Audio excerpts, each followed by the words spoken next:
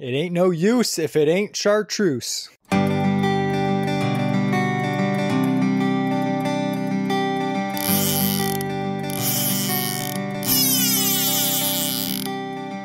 Welcome everyone to another exciting, awesome, amazing milestone of an episode for the Average Ontario Anglers Fishing Podcast. That's right.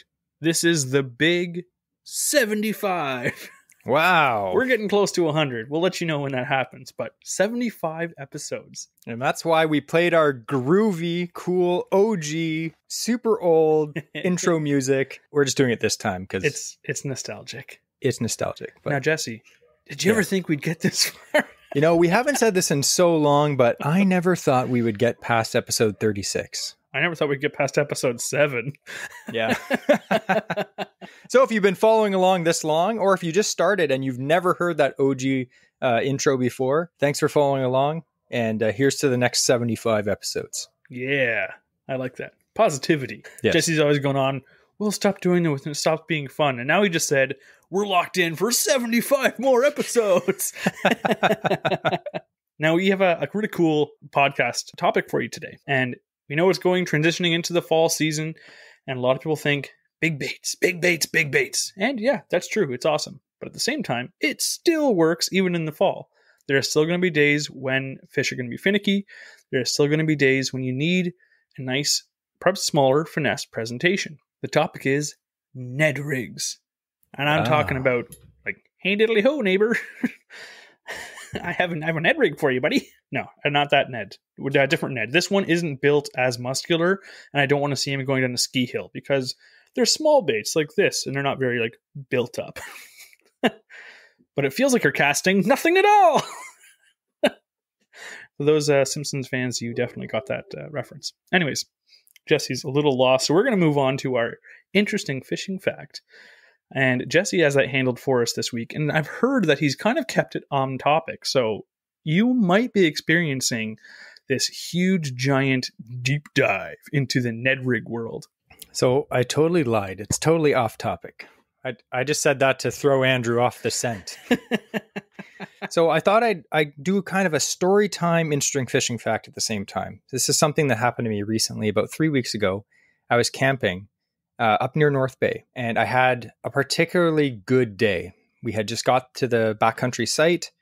We had set up our tents, our hammocks. We were ready to go. Andrew wasn't there because he was at his cottage. But what happened was I went out fishing, and within 2 hours of fishing on a new lake, I actually caught a good muskie, which is rare for someone like me who is an average angler. But I caught a good muskie and actually caught it on the classic Rapala Super Shad Wrap in this old OG. This is an old OG Finland one. So it's an old one that I got at CanCast at the tackle swap. I recognize because you can't get that color anymore. You can't get this. This color is called brown craw or something like that. It kind of looks like a goldfish. It's like orange. At the bottom, there's bright orange. It's like a smallmouth pattern almost. Didn't they mark it as a smallmouth pattern? It's called brown craw. So it's not really brown at all. The top has a little bit of brown on it, but it's pretty much just like, I describe it as like an orange fire tiger almost, but just orange and brown. It sounds disgusting, but you look at this lure and it just screams fish. And every time I see this lure now, I bought it. I have 3 of them now. Great musky lure. It's not a huge musky lure, but it is a great lure. It works really good. You can cast it, you control it, you can fish it so many different ways. And the way that I was fishing this one was I was fishing it like a dive and rise. So what you do is you cast it out. It floats because it's made of balsa wood. And then you just like jerk your rod down, and it'll dive down into the weeds, not that far, maybe a foot or two. And as it dives down, it has this tight little wiggle. And then you think, oh, I'm going to snag because it's in the weeds. But no, you stop and it floats back up. So you can fish this over shallow weeds very effectively. And then if you get to an open spot, you can continually jerk it in for that erratic action, or you can just straight retrieve it. And then say you're heading back to the campsite or to the launch, you control it. Like it's a very versatile lure. Anyway, I caught a muskie and I was pretty happy. And it absolutely smashed it. When it rose up to the surface, it came up and smacked it on the surface. So that was cool. But that's not the interesting fishing fact. After I caught that fish, I was on cloud 9. I was so happy. You know, when you catch a good fish finally, especially muskie, because they're so hard to catch. And you're just like, yeah, that's awesome. So I was going back to the site. I'm standing in the water, pulling my Sports Pal canoe with a little 2.5 horsepower on the back. And I felt something brush along my leg along the shoreline. And I didn't think anything of it because, you know, we fish a lot of lakes that are full of weeds and, you know, branches and stuff like that. But this particular lake is mostly rock. So I was like, okay, something touched my leg. That's kind of weird. And I didn't think anything of it. All of a sudden, I look down and there is a 3-foot long water snake right beside my leg, right there. And like, I'm not afraid of snakes, but I like to know where they are. Like, I don't want to just look down and see it like almost wrapped around my leg. So I was kind of like, oh crap, look at this. It's huge. So I called my buddy and his wife over and they're looking at it and they're like, holy smokes, that thing is huge. And it was a northern water snake, which I'm sure if you've ever been anywhere around Ontario, and we're going to talk about this, they're quite common. I'm sure me and Andrew have seen more than a few over the years. This is probably one of the biggest one that I've seen. I've been bitten by a fair share myself too. And we're going to get into that, but spoiler alert, they're not poisonous. So anyway, as you can tell, because Andrew's still here. But this is probably the biggest one I've seen. I'd estimate it at least 3 feet long. Apparently they get bigger. We're going to get into that. But as I was looking at this snake, it had a full-size toad, like not like a little toad. It was a big toad in its mouth. And I felt bad because it was kind of like one of those like nature's metal scenarios. But this snake had this big toad in his mouth, and the toad was kind of like its arms and head were hanging out of its mouth. And it was trying to hang on to things like branches and stuff along the shoreline so it wouldn't get killed. And, you know, we poked it with a stick. Not the toad, the snake. Because I was trying to show them. I got a few pictures of it. And it slithered away. The sun was setting. It was kind of majestic. You see this like, snake slithering along the surface with this toad in its mouth and then just disappeared underwater. And that got me thinking. I was like, I don't really know a lot about water snakes. Again, a very common occurrence. Some lakes more than others. I remember that one lake, Andrew, I think that was Balsam Lake we were at. Lake is loaded. Full of snakes. Full of them. Loaded. Yeah. So you may think, where are these snakes? Are they all over the place? The answer, sadly, is yes, if you're afraid of snakes. So the northern water snake, it's not all over Canada. Luckily for us in Ontario, it's mostly in Ontario and Quebec. So basically it's southwestern Quebec, across southern Ontario into central Ontario, pretty much north to North Bay, which is where I was. That's pretty much as far north as they go there. And they go all the way east to the shore of Lake Superior. And it's actually one of the most common snakes that you'd find around lakes. Now, it's not the only water snake in Ontario, but this is by far the most common one. Now, I was kind of curious about how big these things can actually get, because generally, like on this trip, I actually did end up seeing a few more water snakes, but most of them were pretty small. But Andrew, what would you say is the average size of these snakes? Just like a normal one. Most of the time when I see them, they're maybe 18 to 20 inches long. Yep. I have seen a few that, like a handful maybe, that reached about 3 feet, but that's about it. And at 3 feet, they're getting thick. Like, they're a pretty terrifying snake. Big. If you were afraid of snakes, this would be terrifying, especially just knowing it's out there, if you're trying to swim or sit on the shoreline, because they're always on the shoreline, like hunting for frogs and, other things too. Like the ones I've seen, I've been about, as I used to have a ball python, and it's about that size. Like ball pythons get between 3 and 4 feet long usually. The odd female can be 6 feet, but like 3 and 4 foot, like that's a substantial snake. Like that's a decent snake for sure. So it says that the average length of these northern water snakes is, when they're adults, is between 24 inches, but they can be over 45 inches long. So we're talking almost 4 feet long. Now that doesn't sound that big, but like Andrew said, snakes are kind of like northern pike. Once they hit that 30-inch mark, they start to get girthy. So these snakes, they get pretty big. I mean, you could see definitely possibly a 48-inch water snake swirling around in the water there. Now, you may wonder, how do they get so big? What do they eat? Well, they eat toads, obviously, as we found out. But it says the northern water snake, it eats fish, amphibians, mostly. If it's around your campsite, it usually eats a glizzy or two. I had no hot dogs that trip, actually. But yeah, so its main source of food is actually fish. So these snakes actually have the ability to stalk and hunt fish underwater. That's pretty creepy. I knew that because I found out firsthand. It was terrifying because I was catching sunfish, and I had like one of the biggest ones I've seen personally. It lashed onto the sunfish that was on the end of my line. Wow. And it fought me because all of a sudden I'm fighting this little like 3-inch sunfish, and then all of a sudden I'm fighting this 4-foot behemoth or 3-foot behemoth. Like, it was terrifying on an ultralight, and it would not let go. Like it held on to that fish. See, they are pretty much like northern pike. They attack fish that are on the line. So yeah, they eat fish and amphibians. Like there's oftentimes lots of frogs and toads, obviously too. Actually, this campsite we were on, there was toads everywhere. You had to be careful not to step on them. That's why they're everywhere. Maybe that's why there were so many snakes there. But I thought there were some interesting facts about these snakes really quick. Obviously, this article, it's funny. It's like, these are excellent swimmers. Obviously, they're called water snakes. They're obviously excellent swimmers. It's like, if they're called the water snake, they drowned all the time. Snakes in general swim very well. Yeah. So the cool thing is these snakes can dive up to 3 meters below the surface and can be found several kilometers from shore. So they can swim far. That's crazy. They're not just going for a little like jump over the puddle there. Like they're going across the lake in the middle of the lake. Imagine being like 3-4 kilometers offshore and you see a 4-foot snake swim by. Like, what are you doing here? Hunting. Imagine then going into your bilge pump. You're like, going up inside. Just turn it on. It says, although the snake usually swallows small prey head first upon capture, this is the funny part, or gruesome part, I guess. It may carry large fish to shore before consuming them. So you may see just a random snake carrying a large fish to shore to consume it later. And they can actually hold stuff out of the water with their head, can't they? Like even that toad, I think when you're showing me some photos, like it's swimming away and it's holding this like heavy toad in its face and it's above water just going away. Maybe it didn't want to get water in its mouth. I don't know. Yeah. I'll have to ask it next time. Imagine seeing like a snake, again, a kilometer offshore, and all of a sudden you're like fishing this school of bass and just a snake swims by with its head out of the water holding like a fish, taunting you like, you suck. I caught something you didn't. We're going to have to make our own mythical beast of a water snake legend. We'll have to do that for Andrew's next fishing lore episode coming up. So this is the last fact I'm going to tell you about these water snakes. Now, again, they're not the most beautiful snakes that you ever see. They're kind of a brown molted color, but they're good looking snakes. Their pattern is gorgeous. It's gorgeous. Yeah. But this is the scary part about these snakes. So be warned if you're someone that is afraid of these slippery devils. They're not slippery, but you know what I mean. In the water there. So it says that northern water snakes are curious and not as wary as humans as other snakes are. So normally you see like a garter snake or something and you see it sees you, and it's gone in the opposite direction. Water snakes are actually curious and oftentimes will come up to humans to investigate what's going on. So that's terrible.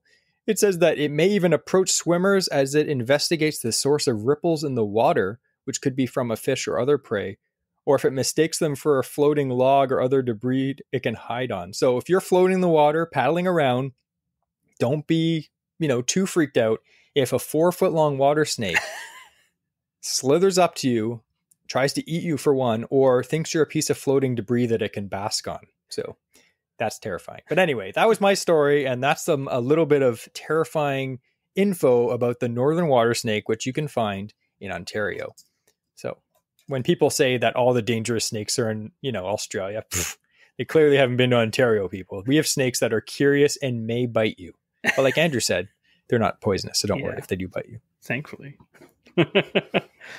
It's terrifying, especially I've had some little guys swim up. Again, Balsam Lake, I was swimming in a back bay. There were a few, there were always like dozens of snakes you'd find along the shoreline, but a couple times they would actually swim towards me, and I didn't understand it. I just catch them and I think it's fun. I'm holding a water snake. It would bite me on my thumb, like whatever. Yeah. But now it makes sense. Like they're so curious to do that. It's terrifying when you see animals at like POV, like at their level sometimes when they're predatory. I can't imagine seeing a large snake come towards me. I'd feel like John Voight, not an anaconda. I'd be like, oh. And that just goes to show you, Andrew has one of those Savage Gear wake snakes.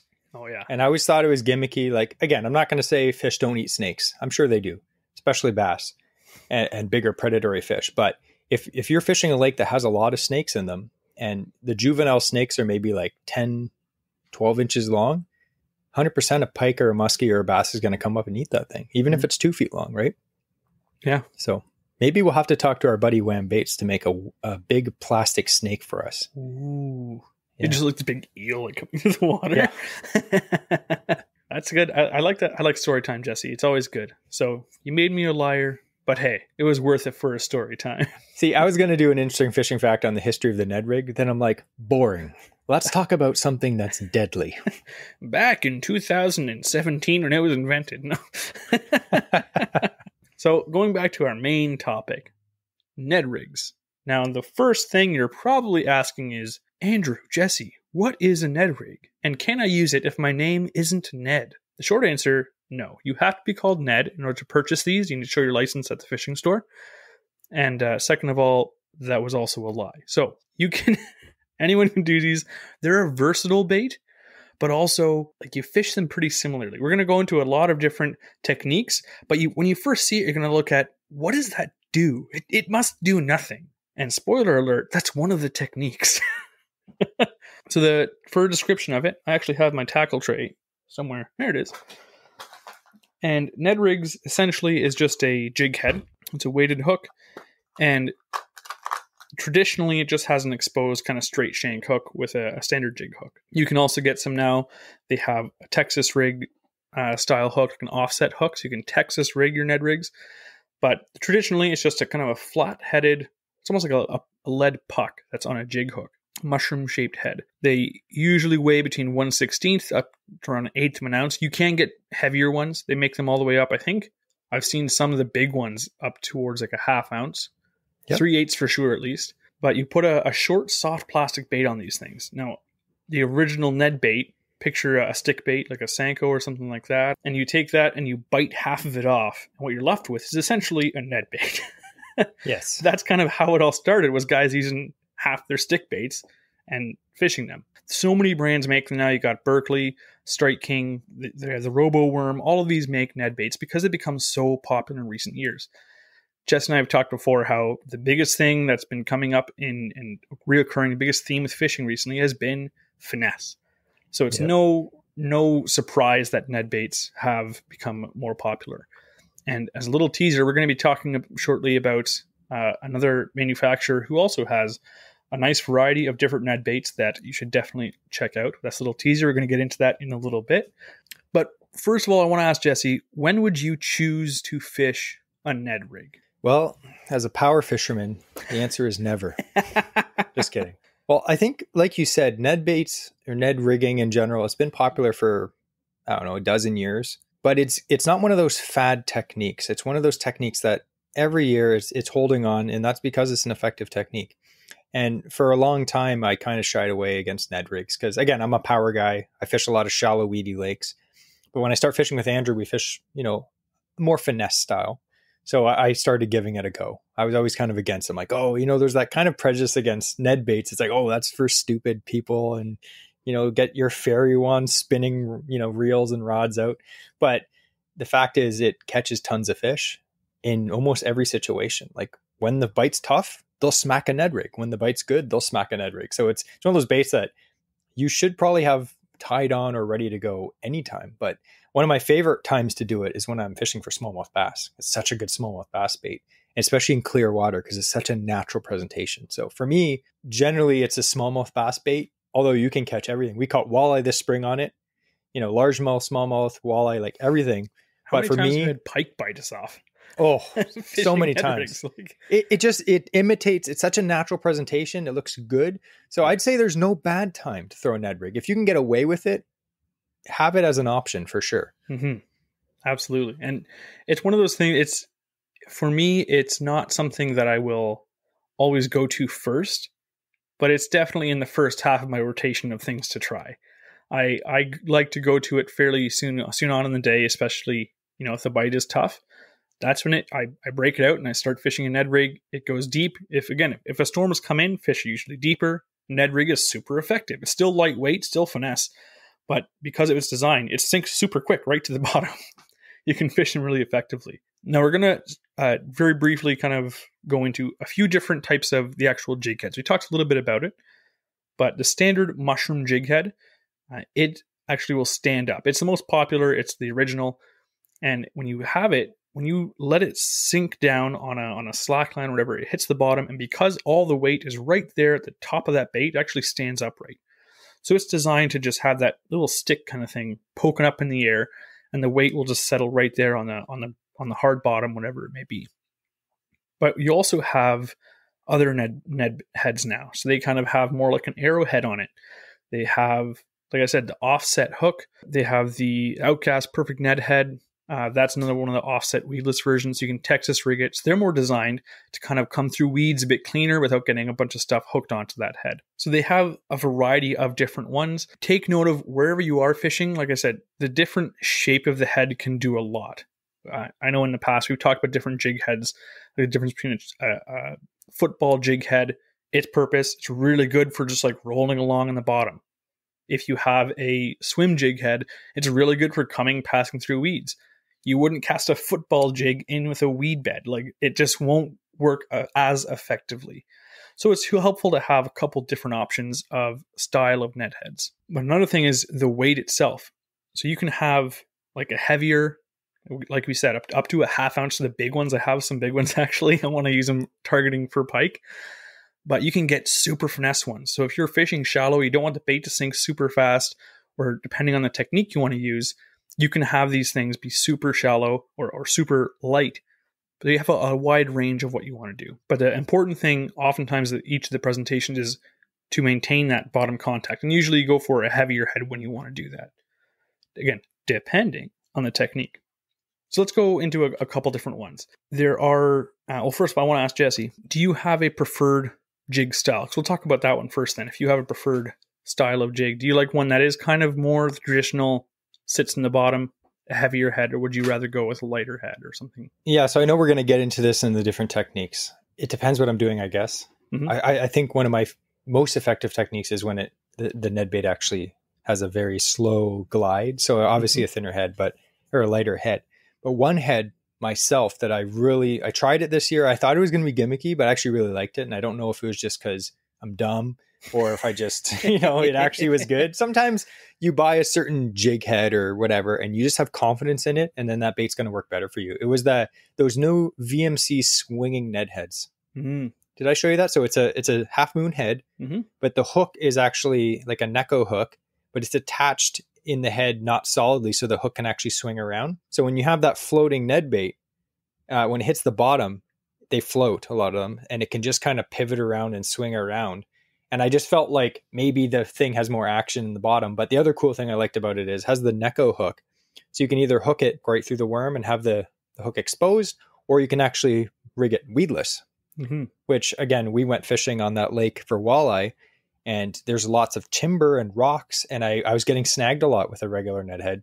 So I put this swing Ned head on and I kind of rigged the bait weedless, although it wasn't weeds, it was rocks and branches. And I actually did well. I was pulling some walleye out of branches and timber in deep water, and I wasn't snagging up. So for me, I think you get more action on a smaller head, not one of those weedless like stock hook ones, the ones you were talking about, the EMG ones. But I like to try new things. I think that swinging one for me, it's just like I have a lot of confidence in it. But yeah, I answered your question with like 4 things. That's all right. We're going to be going over all of them again, one by one. Nice. That is cool. Those heads are very neat. And it's good because if you had to get one, it's probably the most versatile style you probably could get.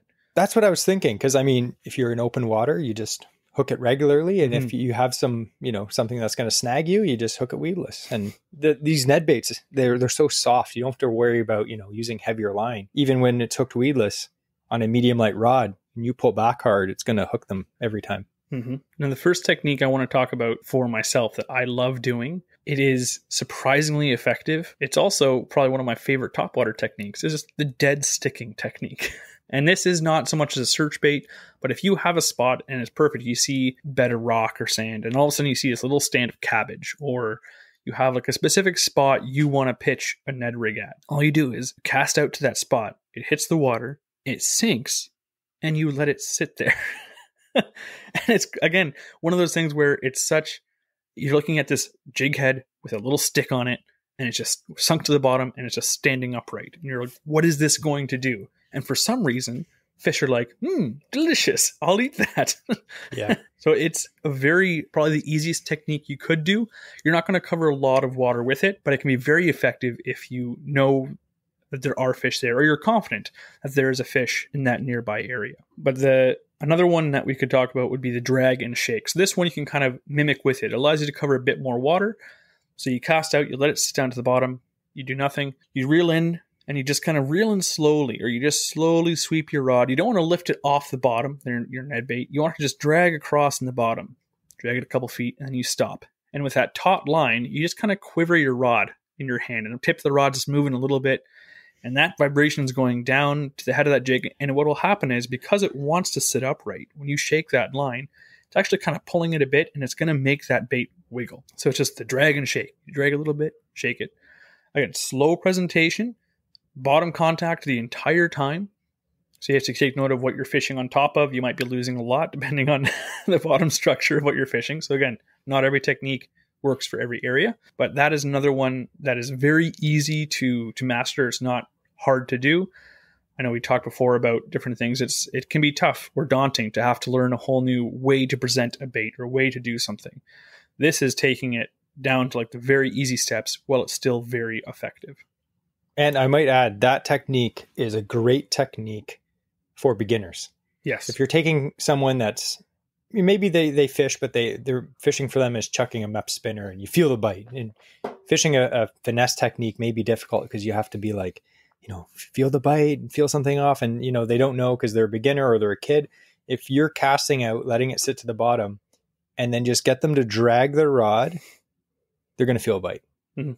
And just reel your line back to the rod and drag it. You're going to feel the Ned bait bump over all the rocks, and then you're going to feel a tap when a fish inhales it. So it's a great technique. I've had my nephew, we've been fishing Ned baits. It's, again, one of those techniques. It's like fishing a Senko or a stick bait. It's just so easy. It's a great bait for every skill level. When you think of what it's mimicking, again, we talked before, it looks kind of stupid. It's so simple. But when that thing's in motion or moving around, if you've ever seen underwater footage of a goby or a crayfish, what do? They shoot around in the bottom and they stop. And a crayfish might have its claws raised or something like that.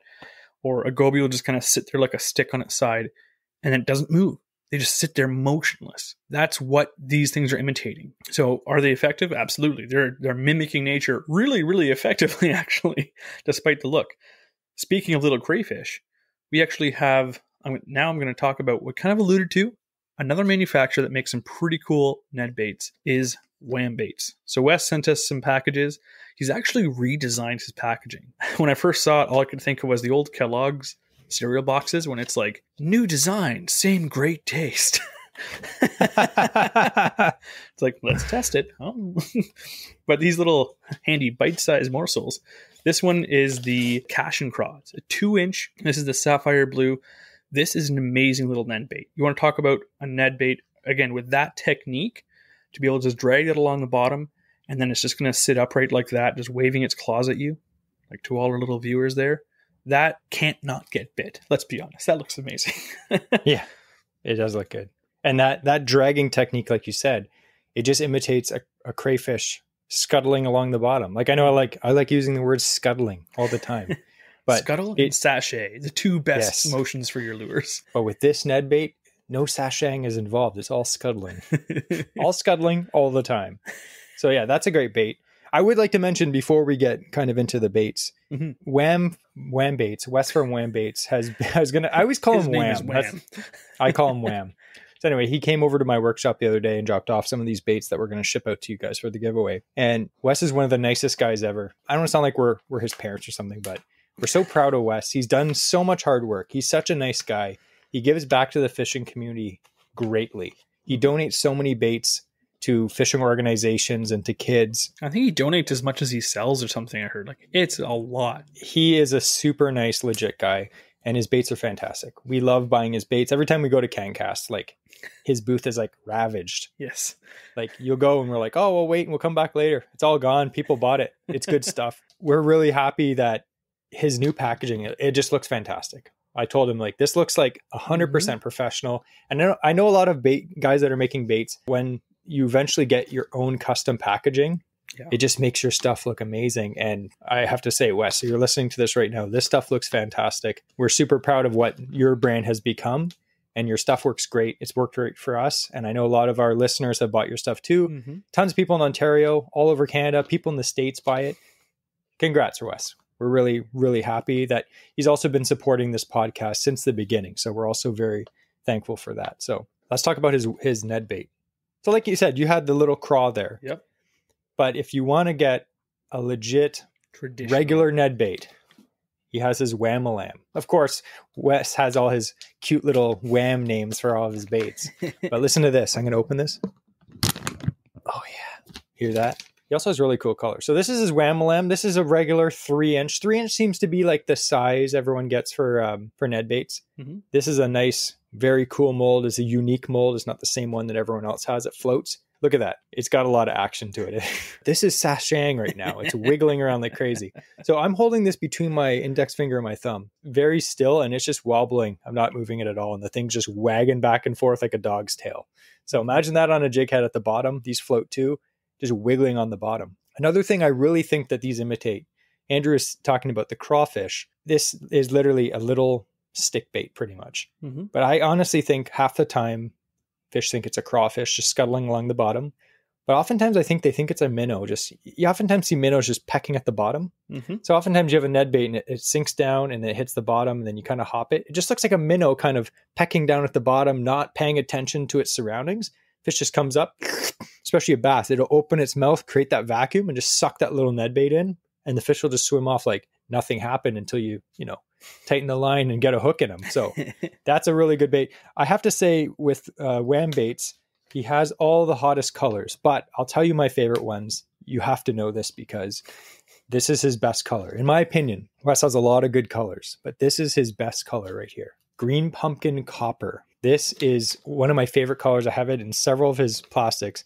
He makes the perfect green pumpkin. It's like a pukey brownish green. Mm-hmm. I find a lot of people, they make their green pumpkin too green. It should really be called brown pumpkin because it's more of like a greenish brown. It's a disgusting color, but for some reason the fish love it. And then he has this perfect mixture of like copper and gold flakes in it. So it's got a little bit of flash, nothing crazy, just like a little scale in the distance the fish might see. But it's such a natural color. It looks like almost everything. It looks like a minnow. It looks like a crayfish. It looks like a leech. It looks like everything.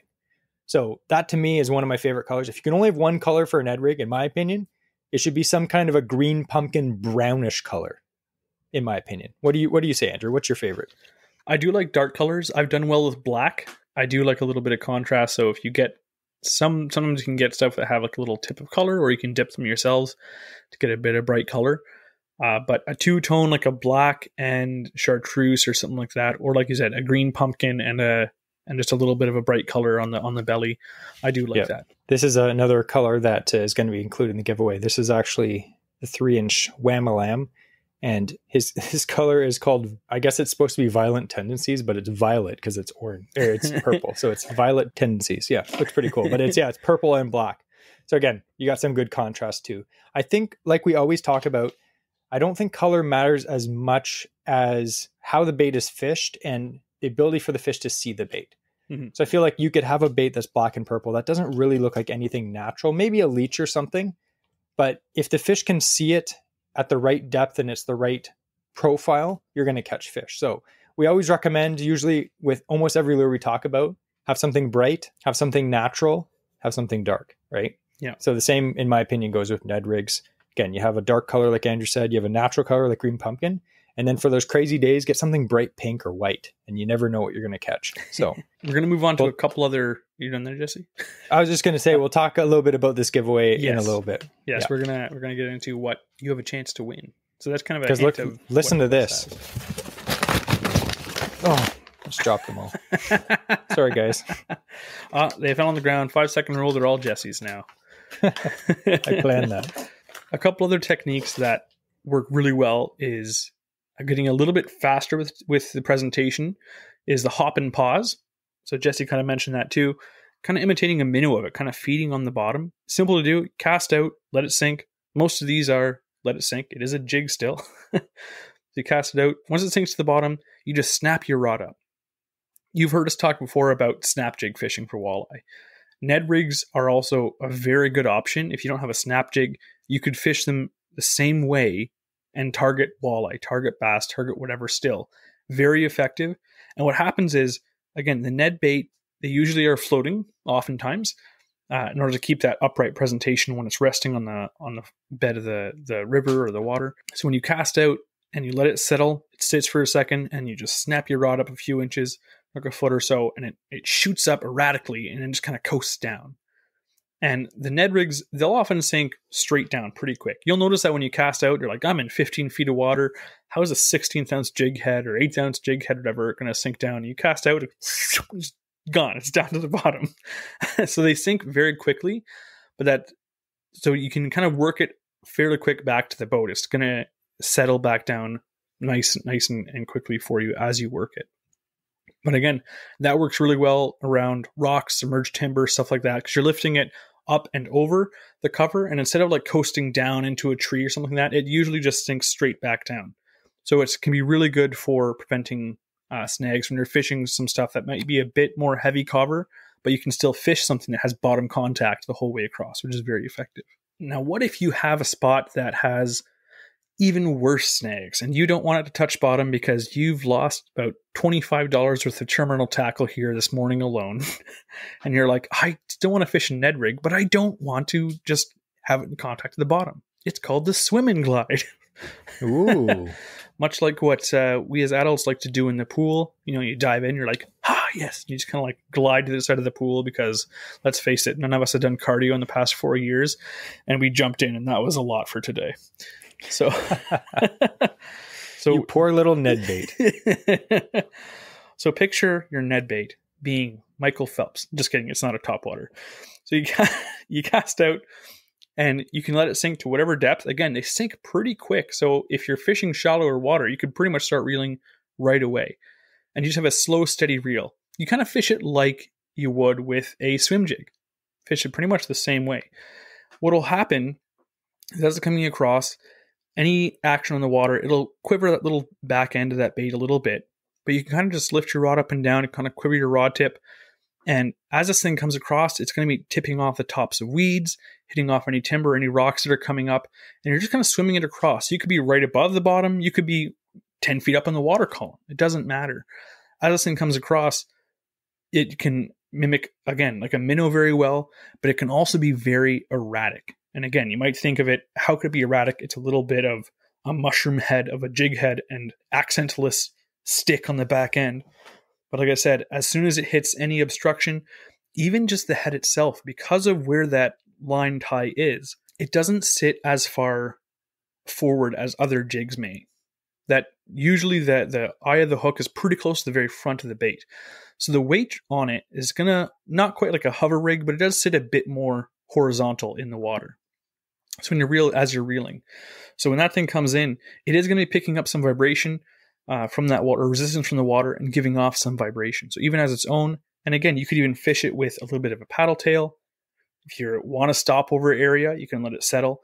That paddle tail is still going to be moving around. It's going to sit head first in the bottom. So you could fish them effectively in the middle of the water column too. So again, speaking of versatility, that's just fantastic where, like Jesse said in his story time earlier, you have that super satrap. You could, reel it in and then stop, let it rise, fish it over the weeds, then keep cranking it. You can do everything with it. You can do the same thing with a Ned rig. You can have that same hook, that same head, but you could fish it anywhere in that water column. You could fish it really slow. You could fish it quick along the bottom, all that stuff. You know what they say? Any lure's a topwater if you reel fast enough. Even a Ned rig. I don't want to know how fast Jesse's a power fisherman, so I could see him trying that. But I'll tell you though, one quick story, slightly off topic. I was fishing one time, drop shot fishing. Hey, and that's a finesse technique. I was fishing weed lines with a 6-inch worm, and I chucked out this cast, and it kind of went like not where I wanted it. So I was just reeling it in fast along the surface, and it was literally like a 1/4 ounce weight, 2 feet of line and a worm, just reeling fast across the surface. And this 2-pound bass came up and smoked it, and I caught it. I was like, dude, it was literally on the surface of the water with a huge sinker behind it. So sometimes fish are dumb. A lot of time fish are dumb. Moral of the story is try stuff sometimes. Find out. Another thing, when you're talking about Ned rigs, we're going to talk a little bit about what they can catch. Primarily, it's a bass technique. But if you don't target bass, or let's say you're done targeting bass, don't sleep on the Ned rigs. You may have heard so far what we talked about of different presentations, and you're like, that could work for insert fish species here. And you're right. It totally could. A lot of guys, and you don't hear it talked about a whole lot, but again, because it is primarily a bass rig, primarily a smallmouth bass rig, I would say. Because the guys, I don't really see a lot of largemouth guys fishing it because they're usually fishing weedy heavy cover. But you could fish these really well around weed edges, along the bottom where those bass are sulking around the side of that thing. So again, anything will go for this. They have really micro ones now too. You can get for crappie fishing, for perch. I actually use them for ice fishing, which is really nice when those perch and stuff are only hitting stuff right in the bottom contact. A Ned Rig is fantastic. Fantastic, because your bait is right there. And I caught a few perch on that fishing it last year. You can get walleye, pike, even muskie. We've been bit off by muskie. You can get anything. And you can even get, I think it's called the giant TRD. I have like these huge ones. They look like a really thick Senko, but they're actually a Ned Rig. I did actually fish them for bass, and I did get a couple this spring in the pre-spawn fishing those big things, but I did get them to target trying for pike and perhaps muskie in the spring. But now we're going to talk about a few different advanced techniques. So what you've heard so far is beginner or intermediate. Now it's advanced. If you want to really dial it in, we're going to talk about a few different variations. So you have your colors. Like Jesse said, it's good to have a variety of different colors, but if you have clear water, as is follow your normal color recommendations. So clear water, you have natural presentations, green pumpkin, watermelon, shad stuff. In Ontario, it can be a big difference because we have so many lakes now that are so much clearer than they used to be for the water clarity. So Ned rigs are really effective now because they get down deep where these fish are now as low as they can be in the water column because of the amount of light that's there. So they're down very deep. There's so much light still there that having these natural presentations are working really, really well. And when you see guys, when they're fishing the tournament series and stuff like that in Canada and even in the St. Lawrence, but oftentimes in the Great Lakes especially, if you look what they're using, it's natural colors on finesse baits. That's what they do. So if that's where you're fishing, you can fish these awesome from shore too. Try that. I would go with more of a natural presentation. If they are being picky or murky stained water, you could go with bolder stuff like blue, black, chartreuse. If you really want to see it, chartreuse is fantastic. It ain't no use if it ain't chartreuse. That's my favorite. Not my favorite color overall. Sorry, it's my favorite color overall. I'm not going to say it's my favorite Ned Rig color, but I love chartreuse. But how do you fish these? What would you say, Jesse? If you were going to fish a Ned Rig, if you were going to recommend the gear that would be required to effectively fish a Ned Rig, what would you say, like to actually have something like geared for it? What would you recommend? I know we live in a world now where there's specific gear for every single bait out there. Every fishing magazine, they'll be like, this is a Ned Rig rod. This is a frog rod. I'm trying to get away from that because it's such a scam. You don't need a specific rod for a specific thing. Now, if you're a tournament angler, you're professional and money's on the line, that's what those rods are for because they want to have every advantage possible. But let's be serious. You can throw a Ned Rig rod on probably any rod you own and be effective with it. But if I had to personally pick a rod to fish a Ned Rig on, in most situations, it's probably going to be a medium light spinning rod. I'd say anywhere between 6'10" and 7'3" medium light, extra fast tip. I want that tip extra fast. So when I feel a bite, when I pull back, it hooks them really fast and it's very sensitive. That's what I would use. 2,500, 3,000 spinning reel. And I'm probably going to go with an 8 to 10 pound braid with a long, 6 to 10 pound leader of some kind myself. Yep. I would have to agree. That's pretty much what that's what I use to fish Ned Rigs. If I have multiple rods with me, I will. But like you said, you can fish it effectively on pretty much anything. I've even fished it on my BFS combos, kind of like my Americanized BFS with some smaller rigs. That fishes them very well. But a medium light spinning rod is probably the most ideal. Again, it's a finesse presentation, so you don't need a heavy rod. You're usually not going to be fishing these in heavy cover. You might fish it around, but you're not going to fish it in the actual heavy cover itself. So you don't need a super heavy line, which is great because most of our listeners, I would say, or most anglers in Ontario that have gone out, purchased fishing licenses, you probably have a medium or medium light spinning rod. That's probably what you already own. The only thing to have, I would say the biggest benefit is, like Jesse said, having a really crisp, like a nice extra fast tip on your spinning rod will really help you feel the difference between its bottom contact as you're reeling it in. You'll feel it kind of hitting against those rocks. You can get a bit more knowledge, even just from your cast, as to what the bottom structure is like as you reel in, and you'll be able to feel that bite. Mm-hmm. You'll usually feel a bite on any rod, I would say, pretty well. I know some guys might get mad at me for saying that, like, oh, you can't feel bites on your stuff. Like, you can. It's just not as, like, they're present. You'll still feel a bite. Yeah. But having a crisp rod can actually help a lot. And one thing I think it would actually help with the presentation is one of those things where you don't need specialized gear by any means, but a faster rod tip as you're reeling it in. Let's say you're doing the drag technique. If your bait is coming along and it's bumping against little bits of rock or into the mud and stuff like that, a soft tip will kind of like it bogs down and it pulls out and it bogs down and it pulls out. Whereas if it's a faster tip, it's immediately going to be kind of hitting that and then just knocking over stuff. So it might have a little bit more of an erratic presentation, slightly. Not going to say you won't catch fish the other one. You absolutely will. But that is what I would say would be your biggest benefit. Just have a crisper rod if you have a choice between a couple different rods. Yeah. And just to go in quickly, I know I get people ask me this. We literally are going to do an episode on the different actions and powers of rods and what they mean. I've had more than a few people ask me that. So when it comes to rods, rod power and action is completely different. So power is going to be like ultralight, light, medium heavy, heavy, extra heavy, extra heavy, extra heavy. But so for Ned Rig, say medium light rod is going to be, it's going to be able to handle less weight or less power, have less power than a medium heavy rod.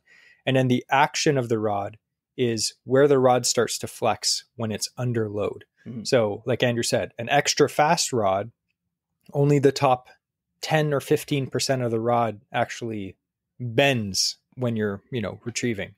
And a fast rod might be, 25 to 30%. So the extra fast tip, just the tip of the rod bends a little bit. Obviously, when you hook a fish, more of the rod bends. Mm-hmm. But when you're retrieving and you're pulling it over rocks, like Andrew said, less of the rod is moving. So it's more sensitive because only a little bit of the rod's moving. So you can like bump it over rocks and stuff without half of your rod flexing and just being less sensitive. And I will mention one more thing. Those Canadian custom rods we had, those are both great Ned rods. And again, we like trying a bunch of different rods. We got our hands on a few of those new Daiwa Canadian custom rods on a walleye trip. That's where we use them so far. I had the 7'1" medium light extra fast. And I think you had the 6'10" medium extra fast. That's become my go-to spinning rod, honestly. I've used that a lot for bass. It's been really nice. I really like that rod. They're actually really nice rods, and a lot of them are 2-piece, which is great. I think you got the 1-piece. I got the 2-piece. I was 1-piece, but a 2-piece is fantastic. I will say though that Canadian custom rod, their extra fast action is pretty good. Oftentimes when you spend, when you're buying a more budget rod, the actions are kind of mushy and generic. But the extra fast action on those rods, it's very crisp. It's a very crisp rod for $120. So if you're looking to get a new rod for next year or this fall, maybe, definitely, go to Sale, go to Gagnon Sports, go to your local fishing store and check out those rods because they're very affordable price. They're really high quality and the actions are really good, especially for, bottom contact baits. It's a sensitive rod. This may be a big step up for you if you've never bought a rod over $100. But if you do, believe me, your world is about to change. Really good value for that price range. Yes. So if you're looking for something in that price range, I would definitely say to consider those. One more thing. I'm joking. I'm just like Columbo. Just one more thing. Before I go.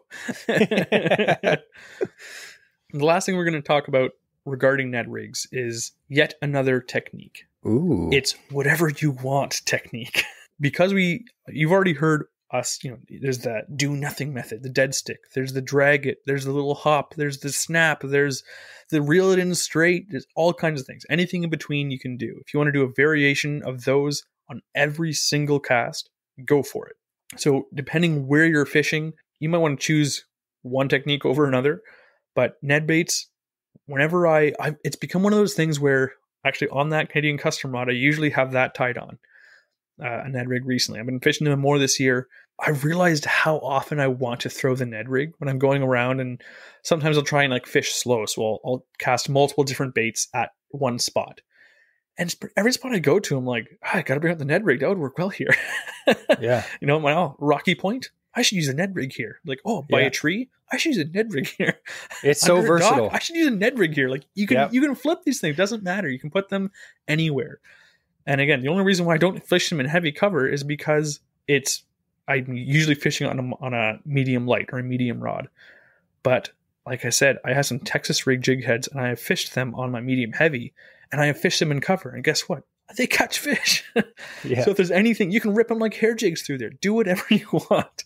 You can fish these things however. So if you have heard something you want to try, a technique, by all means, go out, try it. You don't have to get complicated. If you haven't bought it, if you don't use a lot of soft plastics, because for a long time, I didn't use a lot of soft plastics because I thought I don't know how to fish them properly. I have to put all the action into this bait. I'd rather just cast and retrieve. If you want to do that with an Ned Rig, you can. But it's also one of those baits where as soon as you start learning a couple of these other techniques, which may just be reel slow or don't reel at all or shake your rod as you reel in, all these different things, they're very easy to learn. And it's a great, I would say probably one of the best techniques or best types of fishing to use that bait, to use a Ned bait and try and challenge yourself to learn different techniques. You're not going to have to change your bait. You're not going to retie all this stuff. And if you know what, this isn't working today, try the next technique. If that's not working, try the next technique. And you can be very versatile without having to change your bait all the time. I know we've talked about a few different baits this year, and we always or often use the word versatile. And that's because Jesse and I have been trying more and more. We're fishing these back lakes. You might laugh at us, but we only have 4 rods with us. Each. You know, it's 4 baits tied on only. You look at these guys in the tournaments. Yes, they have 75 rods in their boat, and each they have some rods with the same bait on it. So then they catch 5 fish next rod, and they pick up the next one with the same bait because that's what's working. They don't want to retie. But for us, I just like not having to change my bait. So having 4 very versatile baits tied on at all times, especially with new water, I know and I'm confident in how I'm fishing that water. So if you haven't tried it, I really encourage anyone listening, if you haven't tried a Ned Rig. And to add to that, like you said, exactly what Andrew said. If you're no sense repeating it. Thanks, Jesse. But if you've been fishing for a long time, this is not new. Let's be serious. Ned Rig fishing isn't anything revolutionary. It's literally jig fishing. It's jig fishing slightly reimagined. But if you are someone that has not tried the Ned Rig, I guarantee you, if you buy a bunch of Ned baits, like some of the Wham baits, buy some heads and your favorite color, the color that you have confidence in, and you go out on the lake and like Andrew said, you learn that technique and you try a bunch of the different techniques with a Ned, it is well worth it. It's one of those techniques that it will never go out of style. It's like a stick bait. It always works because it's so natural and versatile. And it works for so many different species. It'll be well worth your time to learn how to do the Ned Rig. It catches everything. It's cheap. It's easy to do. Why not learn how to do it? That's what we're telling you, people. Learn the Ned Rig. And the last thing I'll mention on that topic as well, just continuing that thought, is you can then take those skills you've learned by fishing the Ned Rig and fish other baits in a similar way. If you're fishing the Ned Rig, you're reeling it in, you're shaking a rod tip. Guess what? You're well on your way to learning how to do hover strolling, the latest thing now in tournaments. If you are fishing on the bottom, dragging it, guess what? That's like fishing a football jig. If you're casting it through weeds in a weedless, that's a swim jig. You can take these skills by using the Ned bait. It's one that can do pretty much everything, but then you can start branching out into some other baits using the same technique, but with a different bait, may have a little bit different action or a bit better advantage in certain situations. So it's a great kind of jumping off point for you. Now we're going to talk, before we end the show, we're going to talk about the giveaway. So Wham Baits, we have all these awesome bags. They look awesome. The baits inside look even better. The packaging, I just have to say, the packaging looks absolutely fantastic. Good Not job, that it guys. matters. I mean, like, you're going to take the bait out and the fish doesn't see the package, but again, it looks really good. And there's a warning on the back of these, though. Do not eat these. These are not for human consumption, as good as they look. So I'm going to show you some of these baits quick, because he actually gave us a whole box of baits. Now you may think, how many of those baits are you guys going to keep? Well, the answer actually is we only kept one bag because he gave us 15 bags and I wanted to split it right down the middle. So we're going to give away to 2 lucky supporting Patreon members. We're going to ship 7 bags each for 2 winners. So you're going to win 7 bags. And I'm going to kind of go through some of the baits. Some of these baits are Ned baits. Some of them are not. So I'm going to kind of show you some of the baits that we've used as well over the years of that we've been using Wham baits. So he actually has the Taxman, which is a 3.5-inch drop shot bait. It's kind of like a thin leech. I really super like cool. those. Yeah, Andrew has a bunch of them. This is just a natural green pumpkin color. Can't go wrong with that. I always think whenever Wes puts orders together for us for giveaways and stuff, he always gives us colors that I really want. And then when I have to give them away, it's almost like torture. So that's one. Another really good mold that he has, it's the 2.8-inch Quiller. It's like a drop shot bait, I would say. You could also put that on a really small jig. This is going to be good for I use smallmouth bass. Micro chatterbait trailers. They're really good. Yes, 100%. I could see that. So smallmouth bass, walleye, panfish, anything like that. He has a bunch of his Wambunctious, which is a 3.5-inch swim jig, chatterbait, trailer. You could also do a lot of things with it. You could put it on a flipping jig. It's basically a double tail grub. I used a bunch of packages this year. I got a bunch of colors. I got green pumpkin, purple, which is another one of my favorites that he has. And I got white, great on a chatterbait, great on a swim jig. He has some of his craw baits, 3.5-inch crosher. This is actually I'd say one of his most productive baits. He has the Swimpleton, which is a 3.25-inch swim bait. It's just a little swim bait, and he has these in green pumpkin. This on a little jig head, smallmouth candy, also really good for walleye. Those I really like with like a beetle spin. It's fantastic. Fantastic. Yes. Again, because we're doing a Ned Rig episode, we have a whole bunch of packages of his Ned baits to give away. And again, a whole bunch of different colors. Another really cool bait that he has. That's right. He's taking one of those out of the package for each of you, and he's keeping the rest. It says 8 per package, but there's only going to be 7. I'm sorry. I don't apologize. He has these really cool 2.5-inch goby baits, which also could be used as a Ned bait as well. These are going to be good for ice fishing as well if you're fishing for whitefish or lake trout. That's another really good mold that he has. And of course, one of his most popular, he has the Wobblins, which is his stick bait with the bulge in the middle. Has a really cool action. And this is a new one I thought I'd mention to you guys. This is his names are always so wacky. I'm not going to pronounce them right. It's a 6.25-inch, so 6.25-inch finesse essential. So he put finesse and essential together. Huh? See what he did there? How would you describe this? I guess it's it's a finesse worm with kind of like a spoon tail, like a flat beaver paddle tail. You could rig this so many different ways. I was talking to him. You could Texas rig it. You could Neko rig it. You could do drop shot. You could do anything with this thing. It's just like a very versatile bait. And guess what? Green pumpkin. What? And a bright color on the tip too. Yeah. Here's another bait that you could also rig on a Ned. He has his little 3.5-inch Whammunitions, which is like a beaver style bait, but I have never seen them this small before. It's like a little 3.5-inch. I actually bought a bunch of these at CanCast. Really good jig trailer, but you could also just fish this on a little football jig head or a little jig and just hop it along the bottom. Looks just like a crawfish. It's even really good if you want to finesse like pitching rig. Like you get a nice little finesse jig with those. It pairs really well, and you're fishing the same way as you're fishing your other beaver style baits. 100%. And then the other bait that I'm going to show you guys real quick is he has his Wamphibians, which are like a topwater frog, but don't sleep on these as a swim jig trailer. I learned that this year. Me and Andrew went fishing for a day, and I put this on the back of a white jacked up jig swim jig.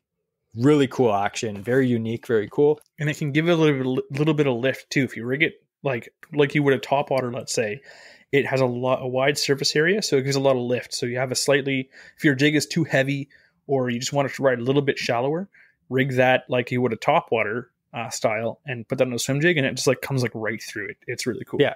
And another bonus is it skips like a charm. Like when you don't skip charms, I guess, but it skips really good. Like because of the big fat wide bottom, when you whip that, you can skip that right underneath trees and docks if you're any good. I hit it about 50% of the time. The other half, I don't know. So this is another bait I thought I'd mention quick. Wham baits. It's called the Wham Solo. I'm going to open this up quick. This is also green pumpkin. Smell this. Oh yeah. Wham uses his own Wham sauce. But this is his Wham Solo. This is actually a completely custom mold that he designed. This could also be used as a Ned bait. it's segmented body. So you can actually break it off wherever you want. So you could have a regular 3-inch, you could do 4-inch. I think these are 4-inch, 4.5-inch. So you could go in 1/2-inch increments. You could use it for many different things. I was saying to Wes that I'd use that for a little Neko rig on the bottom. It's a very versatile little bait. It's got a little forky little wrench-like tail in the back. I would use that as a trailer. And then when the tail gets bit off, I just put it over onto my Ned head.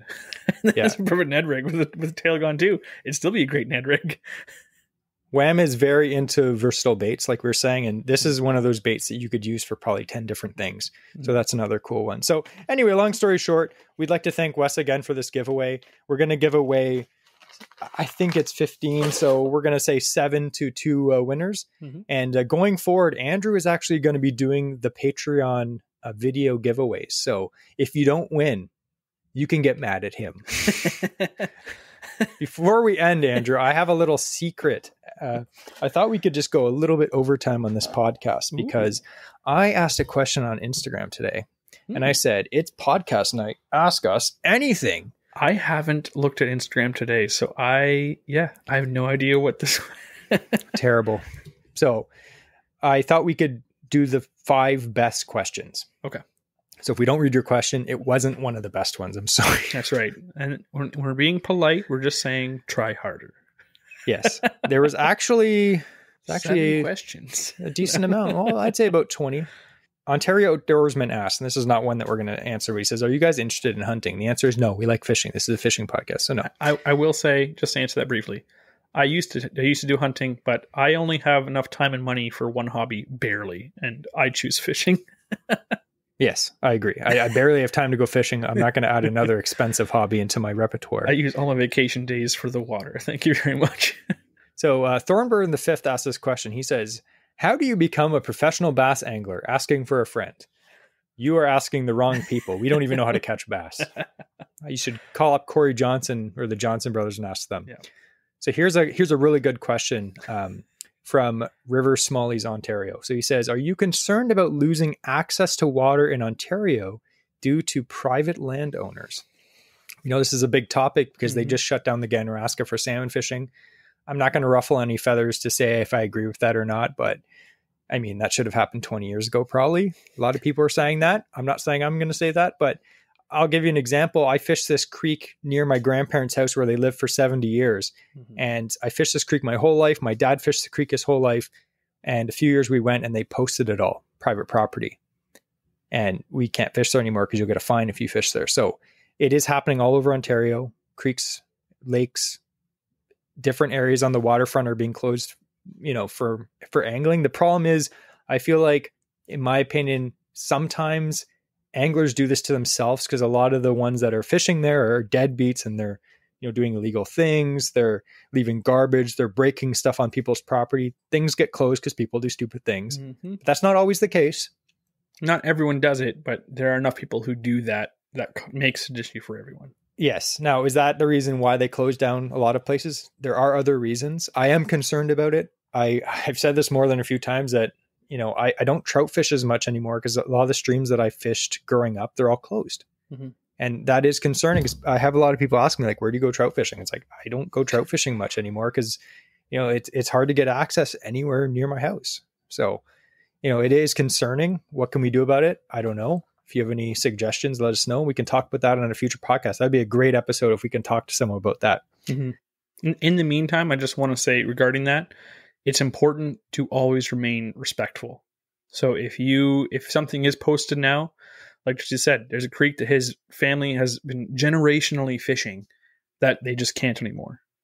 We don't go there anymore. Unfortunately, it's disappointing. Yes. If we are fishing a place that does have access, we take our stuff out with us. Sometimes we'll pick up extra garbage and throw that out on the way too. It's all about being respectful. If everyone was more respectful, we would have far less of these issues most likely. So just don't make a stink about it in some of these places. It might just make the situation worse. So just be respectful with what laws are unfortunately in place now. And ghillie suits are not cheap, man. So here's a good question from Ryan at Angling Attic. We actually met him at our AOA meetup. Yep. Super nice guy. Hammer and angler. And he asked this question. He says, what do you find yourself throwing more for muskie, big tubes or medusas? Tubes. I'm a big tube guy. Yeah.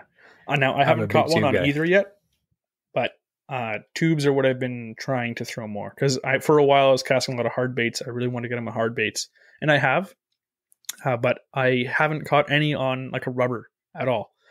Oh And yeah, so that's I going to really want change to this go. fall. Yeah, so I'm going to fish in tubes primarily, I think.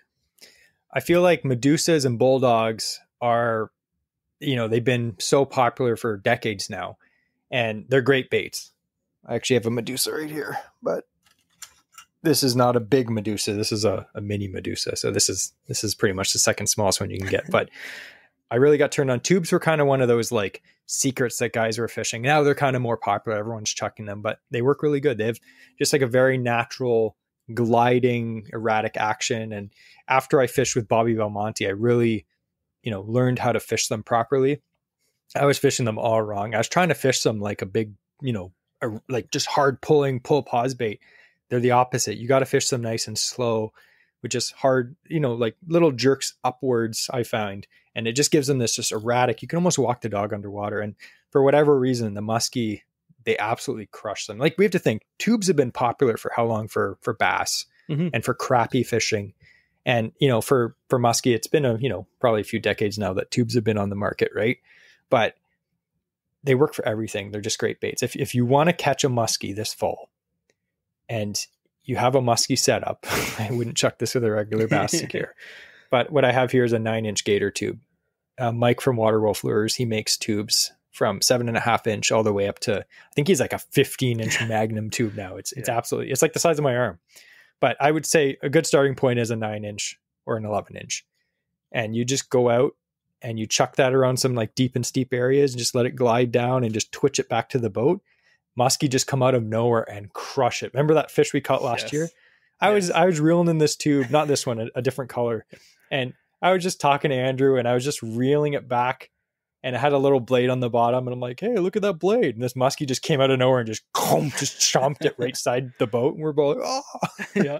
So they do work. And I'm really excited for Andrew to catch his first fish on a tube. I'm literally I'm going to tie a tube onto his rod, and I'm going to weld the snap shut so he can't take it off all day.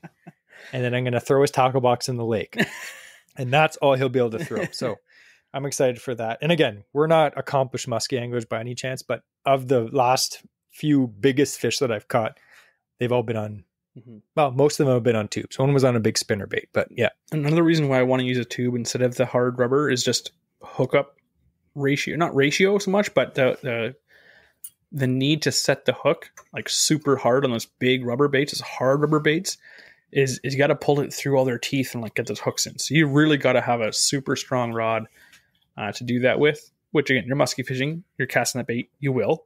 But tubes, because they're so soft and they're squishy and stuff, it's a lot easier to get those hooks in the mouth. So I just feel like I'll have a better chance of, if I botch the hookup ratio, there's still a good chance it'll still get hooked on a tube. Yeah, if I botch the hook set. That being said, though, I'm a big fan of Medusas. Medusas are the big baits with the three big twister tails on the back. They're a great bait too. So, I mean, I think when it comes to any type of fishing, but especially musky fishing, is throw the bait that you're the most confident in. Look at two baits and be like, which one is going to catch fish? Like, which one do I think is going to catch more fish? And generally, unless you're completely dumb, you're throwing topwater in November. Hey. Pick the bait that that is proven to work, but pick the color and the bait that you have the most confidence in, and then just go out and chuck that bait, and you're more likely to catch a fish on that bait if you have confidence in it. So you can also get secondhand confidence. Like Andrew knows how much I love a tube because I've caught some of my biggest muskie on tubes. So now he automatically is confident in that tube, even though he's never caught a fish on one, which is great.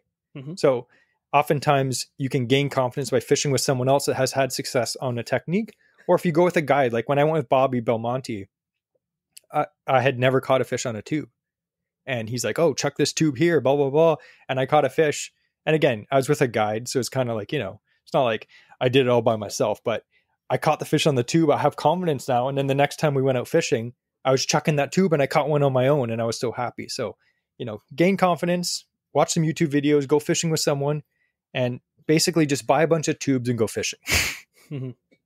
All right, let's do one more question. I was going to do 5, but we went like super overtime. Just edit more of the main topic out. No one wants to hear me that much. It's like, now about Ned rigs.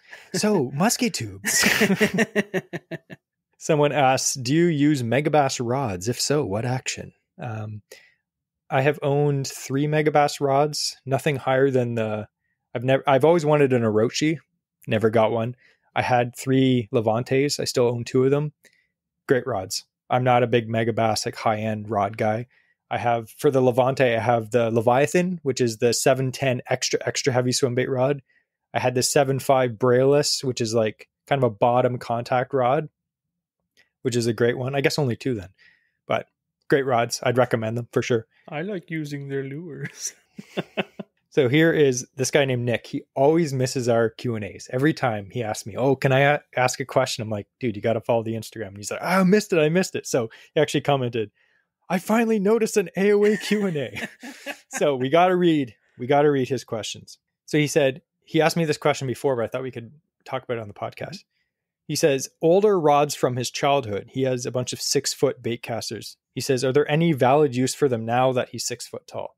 So I remember him asking me, should he have the shorter rods or should he get some longer rods now that he's, an adult and 6 foot tall? So I kind of explained to him like, yeah, like there are some techniques where shorter rods are great, like skipping. Oftentimes, remember back in the olden days, like me and Andrew. Yeah, the pistol grip, like little 5.5 foot rod pistol grip. And you'd be skipping. Yeah. Now, guys, a short rod now is probably 6'10". That's kind of like a short rod now. And even a 7-foot rod, that's kind of like the low end of lengths. Unless you're using a short rod for a specific thing, like say you're fishing a jerk bait in a canoe, or you're skipping baits, usually in a smaller boat. If you're in a taller boat and, the gunnel's a lot higher, a 6-foot rod may not be that advantageous because you're going to lose a lot of casting distance. You're going to lose a lot of leverage when you're fighting a fish.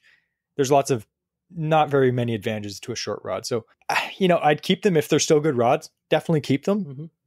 Keep them for skipping or whatever you're going to use them for. But generally, I'd recommend at least 7-foot rods, especially if you're 6 feet tall, just for all the added, advantages of having a longer rod, right? If they're older and they're like IM5 graphite or they're like a mix, or they have fiberglass, repurpose them into trolling rods, because those things, again, trolling rods don't have to have special action. And if they're soft, if they're more of a soft parabolic bend, they're going to be good for that anyways too.